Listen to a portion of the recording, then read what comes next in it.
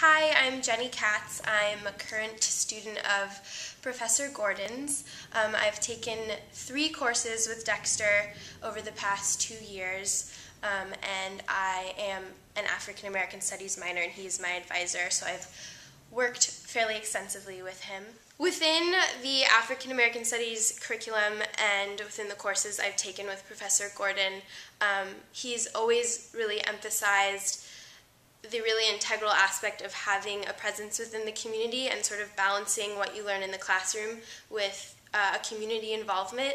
And that's sort of been carried through the different assignments he's assigned his students. For example, I did a project on the role of the church in Black life and researched the local Allen AME church on MLK.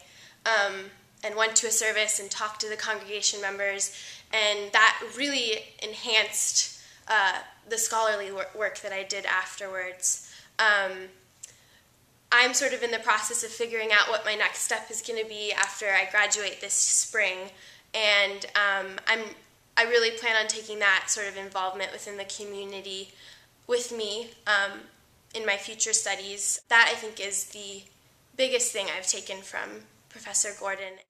I've known Dexter as a master instructor, as well as being an incredibly involved community leader, and he's really been able to, balance both of those sides to who he is very effectively, and I think that will really translate into the extraordinary work he'd be able to do as a member of the Tacoma School Board. So in November, cast your vote for Dexter Gordon.